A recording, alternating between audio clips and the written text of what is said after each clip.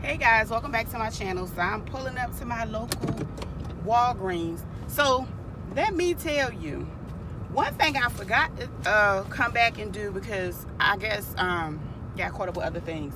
Anyway,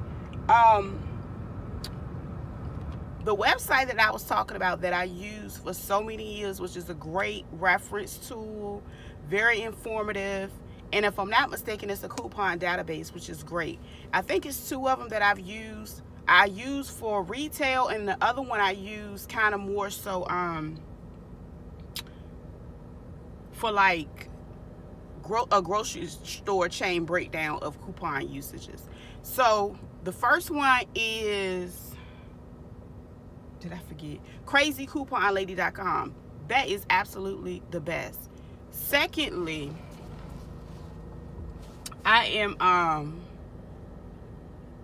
think I use southernsavers.com as well. That is the grocery one that generally has, I haven't explored the whole website, but I do remember and I really greatly appreciate how they break down things for the grocery store. Anyway, let's get into what I'm here for today.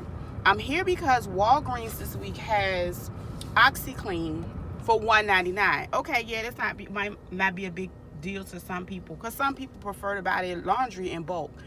I generally buy mine from BJ's for the most part. However, I think I'm going to go back into couponing, but this is one of those deals that's clipless. So yeah, the store is actually having a sale for $1.99. So this is a great time for people that are really pinching pennies and paycheck to paycheck. Grab you two of them. They'll, you know, hopefully last you for at least 2 weeks. I don't know how many kids you have, whatever the case may be. However, my goal in going, I'm not saying I don't want the liquid, because I would definitely get the liquid as long as it's, you know, to my liking. I'm really trying to see if any of my stores in my area have the pods. I went online, and that's how I was able to find out about the Walgreens sale, because there was not a Walgreens booklet in the paper. So wish me luck.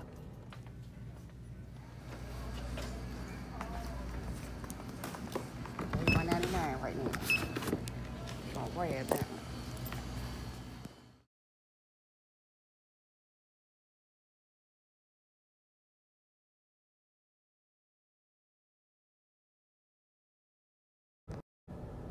Okay, as you can see in the video, mission accomplished. I was able to go into one Walgreens and get what I came for.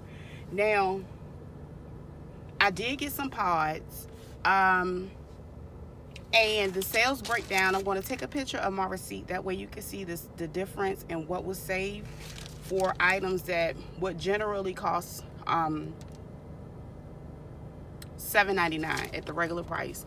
So today they were $1.99. And I got a total of,